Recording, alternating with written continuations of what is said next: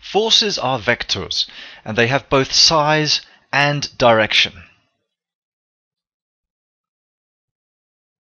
So, for example, I could be pushing a box along a floor, and because I'm exerting a force on the box, I could be exerting, let's say, 50 newtons, and let's say I'm exerting that force to the right, then that would be a vector, because a vector has both size and direction.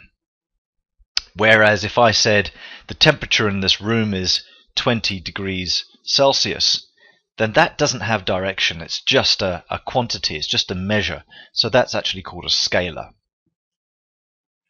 So forces are vectors. They have both size and direction. Forces on a body can be combined, combined into a single, what's called a resultant force.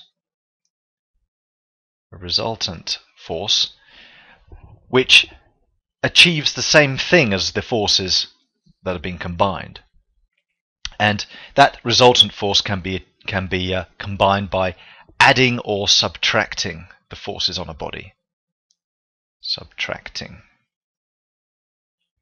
So, for example, here we have a car which has a drag force of 800 newtons backwards, and forwards it's got an engine force of 2000 newtons. Now we can think of the backwards force as its opposite to the forwards force. We could think of it as a minus quantity, and the engine force as a positive quantity.